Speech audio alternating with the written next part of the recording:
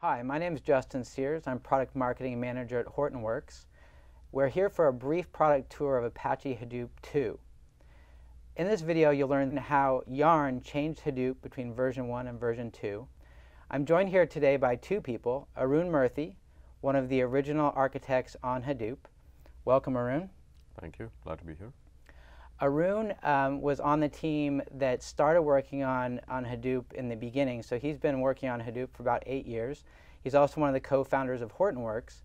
And more recently, Arun wrote the Apache Software Foundation JIRA ticket, MapReduce 279, that contained the core idea for YARN, which is part of the recent release of Hadoop 2. I'm also joined by Rohit Bakshi, who's a product manager at Hortonworks. Rohit is responsible for YARN, HDFS, high availability, disaster recovery, and he also manages our relationship with Microsoft. Welcome. Great to be here, thanks. And let's talk about how YARN changed Hadoop between version 1 and version 2. Why don't you get us started, Arun? Sure. If you looked at Apache Hadoop a couple of years ago, Apache Hadoop consisted of two main components. It was HDFS to store data, and then MapReduce to process the data. HDFS has always been a very general purpose distributed file system, which meant you could store data of all sorts in HDFS, whether it was text or binary or structured or unstructured. As we thought through how we could make Hadoop more general purpose, the answer was sort of staring at us in the face. The answer was to say, we're going to split apart the resource management aspect of MapReduce from the user-facing framework, which is the application level API. So the way we did that was to take all the experience we had running MapReduce at scale and take it and build it into a new project we call Apache Hadoop YARN. And Apache Hadoop YARN is now one of the three legs of the stool, which is Apache Hadoop, along with HDFS and MapReduce. And YARN becomes the system on which you can run not only just MapReduce, but also other applications, whether it's Apache Theis for interactive queries, Apache Storm for real-time event processing, Apache Giraffe for graph processing, and so on and so on. One of my favorite analogies with YARN is, if you go back to Hadoop 1, Hadoop had, I would loosely say, an operating system to run applications, but there's only one application. So it was sort of equivalent to having Microsoft Windows with only Notepad, and kind of worse yet, it was like having the operating system and the application fused together into one big ball. So with YARN, we've obviously separated that out. What it means now is that we can run different applications like Notepad or PowerPoint or Word or whatever it is on the same base layer that's YARN, which is sort of analogous to Windows. And Rohit, tell us about some of the opportunities with this change in architecture. Absolutely, Justin. I mean, it enables a range of possibilities. So when an enterprise thinks about Hadoop 2 and HTTP 2 versus HTTP 1, they can now plan to have one cluster that grows over time, one cluster where they store all their different types of transactional data coming in, new forms of data, clickstream, log data, all in the one HDFS cluster that Arun was talking about. And once they have all that data in there, they can enable a data lake where they have different types of applications that are all leveraging YARN that Arun and team built. And leveraging YARN to be able to schedule processing in that one cluster on top of all the data available in that enterprise data lake. And that's the real opportunity, is that you now no longer have to plan around having multiple different small clusters in your data center because you want to separate out and run different types of applications. The real value here is that you have one platform and you have multiple applications sitting on top of that same platform, accessing the same data, interacting and pushing down, processing, and exchanging data between the different applications. That's the real opportunity. And Arun talked about the different applications. We're really seeing a booming ecosystem of applications. What are some of those applications? Maybe that's where you were going. Yeah, so some of those applications, so we have streaming, Storm, you have interactive query with Hive and Theis, you have graph processing on top of data sitting in HTTP, so Giraffe is an Apache project that does that. You have the ability to run HBase and run MapReduce processing all in the same cluster. So you have all these different applications that are being formed that take advantage of YARN. If you step back and look at the life cycle of data that you're having in your data center, you're getting data from all sorts of sensors, you're getting data from your cell phone towers, you're getting data from your log files, and so on and so on. Even before you store data into HDFS, you want to look at certain patterns or anti-patterns in that data. We've got customers on Wall Street looking for fraud detection. If you use a credit card from California and 2 minutes later somebody uses it from Europe, there's something wrong.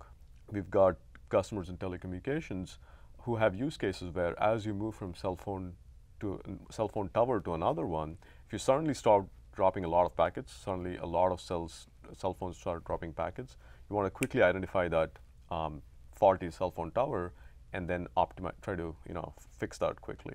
So if you look at the entire lifecycle data from real time to interactive to batch, you want one platform to both store and do all the processing in it, which is where the combination of YARN and HDFS2 is such a key game changer for the enterprise.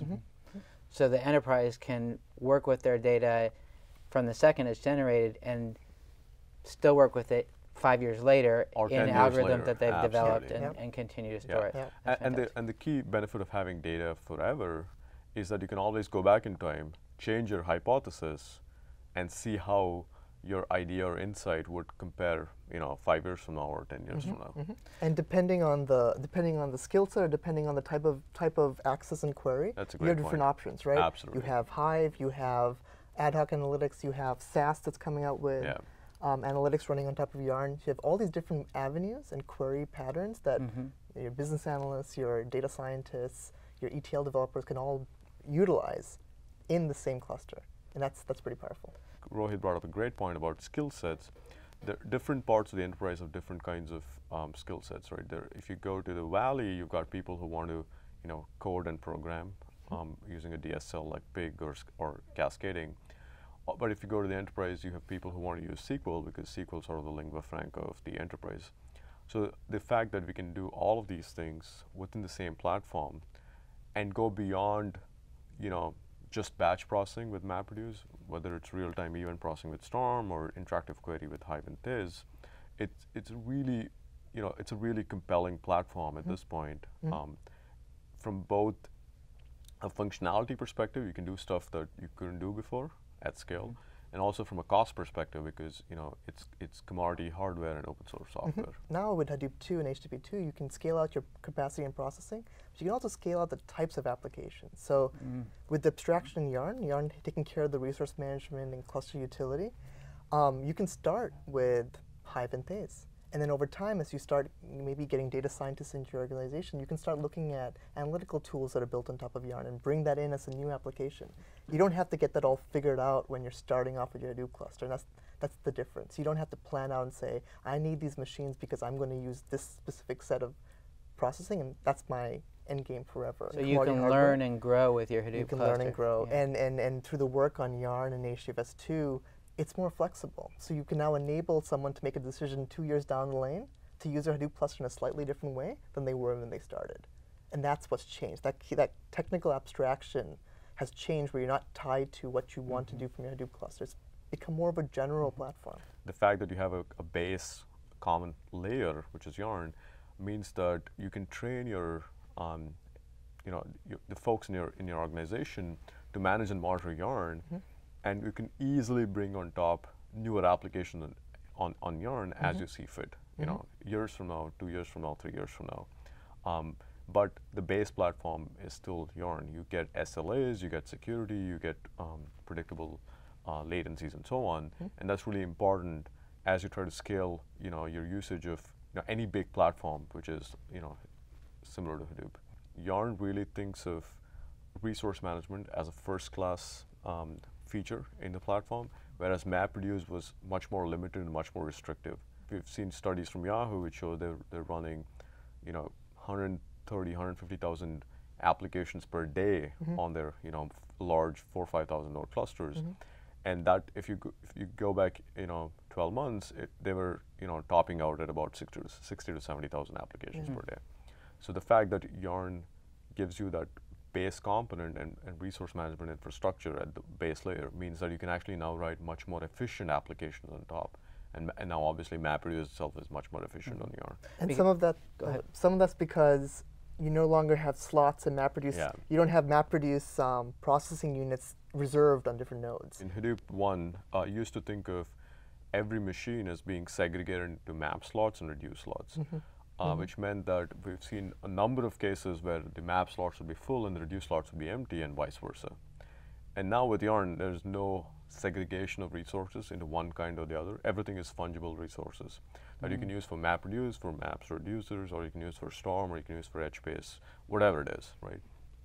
The fact that you have that level of flexibility, but with strong isolation and security and guarantees and so on. What are some specific examples of a customer that's using 1.0 and the things that now they are looking forward to doing incrementally in 2? Do you have any examples of that? So first off, when we talk to customers and they're looking at going, one of the biggest things is backward compatibility, right? And the enterprise is moving their production applications, their production data, and moving to HTTP2.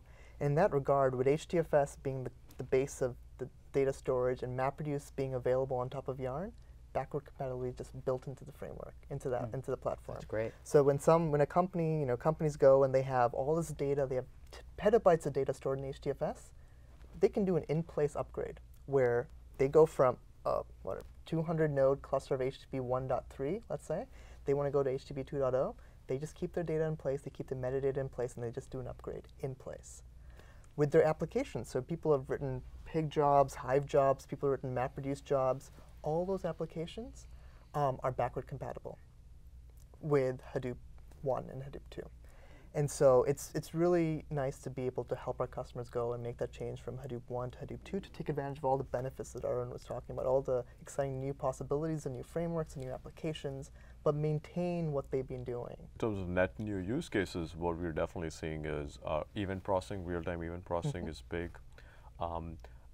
There's been a lot of excitement around the Stinger initiative that we've had. We've got a number of customers doing beta testing at this point, and really happy with the interactivity of Hive and SQL in Hadoop. So I would say combination of Storm and Stinger plus obviously Bash with MapReduce, that's not going to go away, is kind of the early sort of view into what I see as we talk to customers. But it's also things people as you mature and understand your Hadoop deployments, things like Hoya, which is the way we manage HBase, and even Accumulo through Yarn, these things are going to get more and more interesting over the course of the next 12 months. Arun and Rohit, thank you so much for spending the time talking about Yarn and HDFS and Hadoop 2. Very exciting, and I can tell you guys are excited about it. And I want to thank you for joining us. You can follow all of the upcoming improvements that we mentioned today by going to our website, hortonworks.com. We have pages on Yarn, HDFS, and we also have our blog there, and we will be updating you about improvements, Yarn, HDFS, and Core Hadoop throughout on our blog. And then finally, follow us on Twitter. That's where you can get minute-by-minute alerts on anything that posts to our blog, and so you'll know about any changes that we're making to Hadoop or Hortonworks as soon as we make them. Thank you for joining us.